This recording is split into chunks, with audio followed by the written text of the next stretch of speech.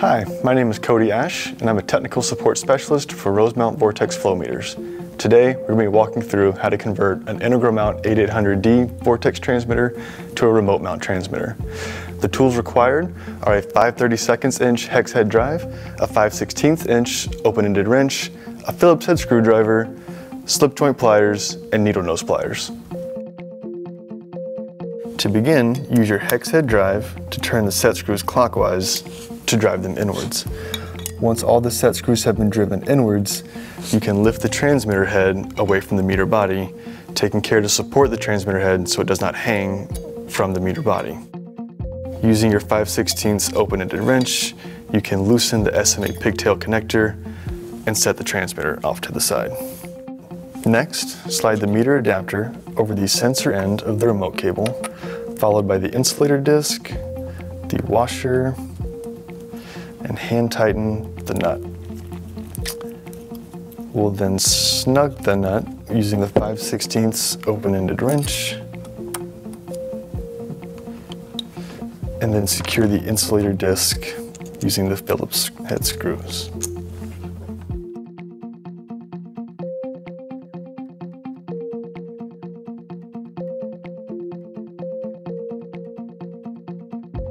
Please note, in this video, we are using the standard remote cable. However, if you're using the armored remote cable, the procedure will be the same. The next step is to secure the meter adapter to the meter body by hand tightening the SMA connector to the pigtail connector and snug using the 5/16 open-ended wrench. Then, using your hex drive, turn the set screws counterclockwise to secure the meter adapter to the meter body.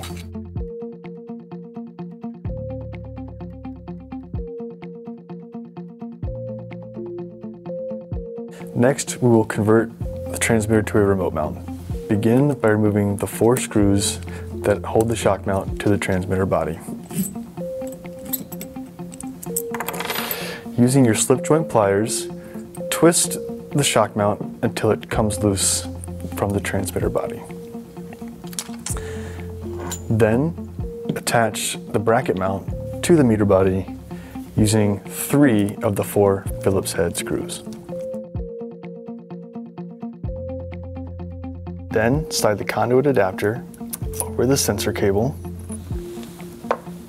and secure the SMA connector to the transmitter housing and hand tighten.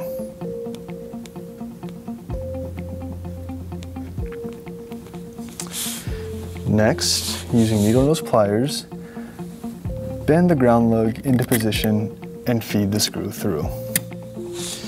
Secure the screw to the transmitter housing using a Phillips head screwdriver.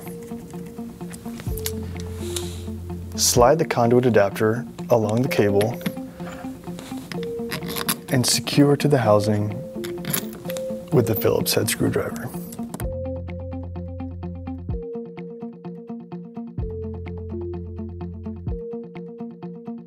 If you are using the armored cable or conduit, it will thread into the adapters here and here, and you can secure the L bracket to your transmitter here. The remote mount assembly is now complete.